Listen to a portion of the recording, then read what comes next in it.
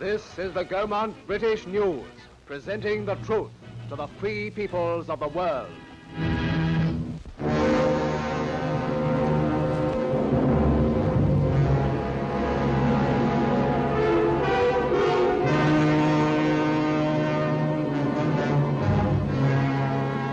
Great events along Germany's river of fate, the Rhine, were foreshadowed by the Premier's visit to the Western Front, where he's greeted by Field Marshal Montgomery.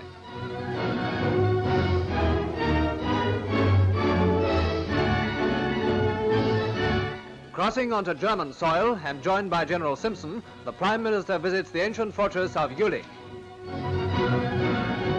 He lunches in the very gateway where only a few days before, Allied troops had been engaging the enemy.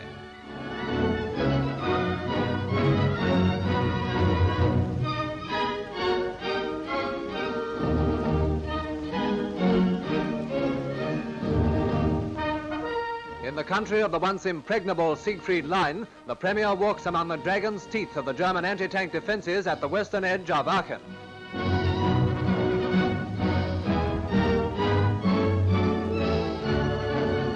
On the Canadian-British sector, Mr. Churchill is delighted to chalk on the shell of a British 9.2 a personal message for the Führer.